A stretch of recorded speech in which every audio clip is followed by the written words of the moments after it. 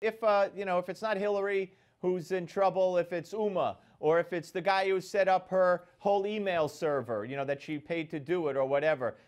Any criminal referral and or indictment out of this case against Hillary or anybody related, not related, but involved with Hillary, does it hurt her?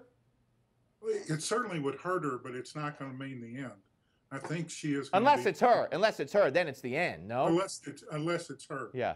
But unless if it's someone else, the guy who set up the server and didn't do it right, it's going to be difficult to overcome, but I think she will be the nominee. And why do you think she's having such trouble in the polls right now? And are you surprised that Chelsea's out there actually not only just propping up her mother, but attacking, some say, Bernie Sanders? Well, I was surprised at Chelsea going after Bernie. I wouldn't involve children if it were up to me, but nobody's asking my opinion about it. I'm asking it. I think we need to keep our children out of the campaigns. Yeah, even though she's an adult?